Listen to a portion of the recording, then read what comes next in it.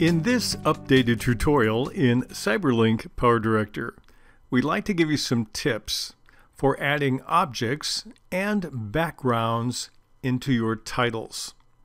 There's some pluses to doing it and also some limitations. We'll try to touch on all of those.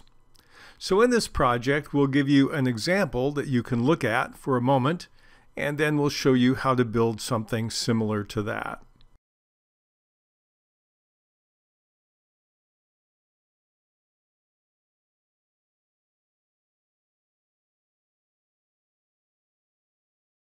The first step I'm going to take is to take my spokesman, and I have a picture on green screen, and I'll drag that and put that into track number 2. And then I want to make the green transparent, so I double click on the picture. That will get me into my pip designer. I simply move to my chroma key tool, click on the eyedropper, and I'll click on the green. That will effectively make the background transparent. I'll click on OK. I'm done with that track. Now I'm going to go back to track number 1, and we'll put a title there. So I'll click on T for the title room, or I can press the F7 key. And I'm going to go to Custom. I have a custom title I've created called Annual Report, and I will put that on track number 1. Then I will lengthen the duration of that to match the duration of my video clip on track number 2. Now we're going to do some editing of this particular title. I'll double click on it and it will get me into the title designer.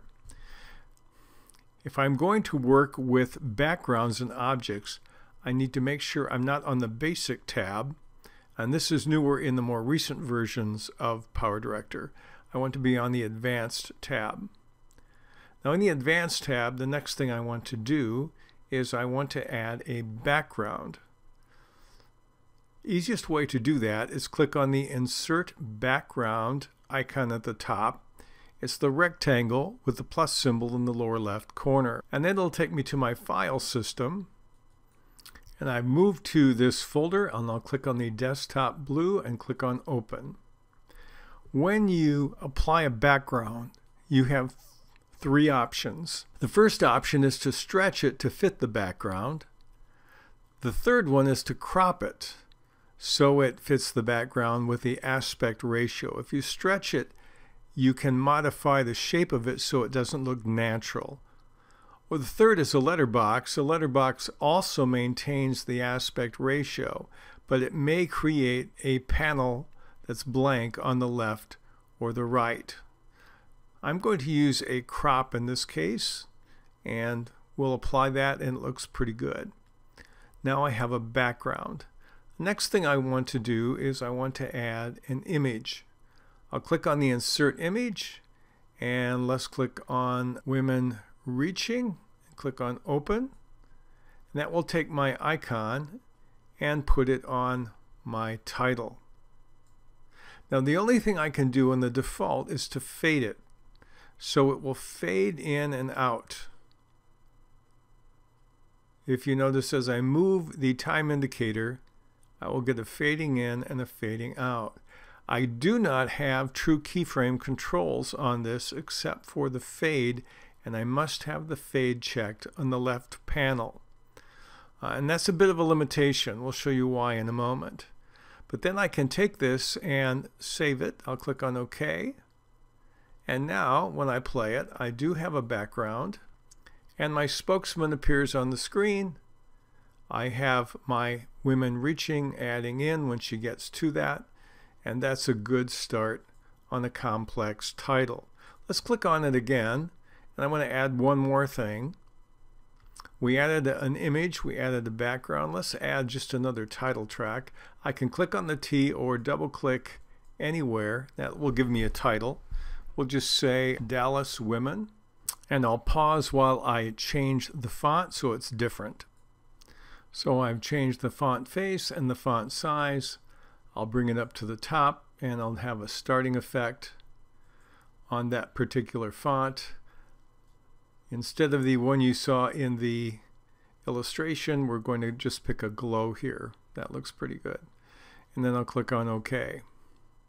So now I have a pretty good look at this annual report. For women, I have the spokesman in front, I have the graphic and the object behind, and I have a second font here called Dallas Women.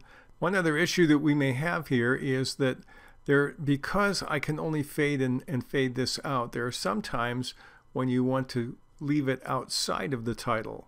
I'm going to go back to my media room,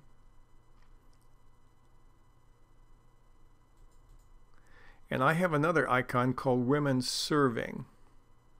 I'll drag this down into track number 3, and we'll size it to match the other one, something close at least for the sake of the tutorial here. And in this case, now that it's separate, I can do more with it than I could if it were only inside the title. So I'll double click on this and show you a couple of things that we can do. For example, now that it's a separate image in my track, I can do something like scaling it. So I can start out, I can have it come up to this size, and I'll do a scale keyframe. I'll back up to the front, and I'll change the scale back to nothing, and click on OK. And now when I click on my movie and play it, this will pop up, and I couldn't do that if I had it embedded, because all I can do right here, you see, is fade in and fade out. So there are some features, if you want to do them, you need to leave them outside of the title. Others, you can put them in. Now, the big advantage of leaving all this inside a title is these elements cannot be separated. The text stay within the title, the background stays within the title, the object stays within the title. So you don't have to worry about having the elements in your title out of sync because you're editing other timelines in your project. So those are some tips on how to add objects and backgrounds into your titles in CyberLink PowerDirector.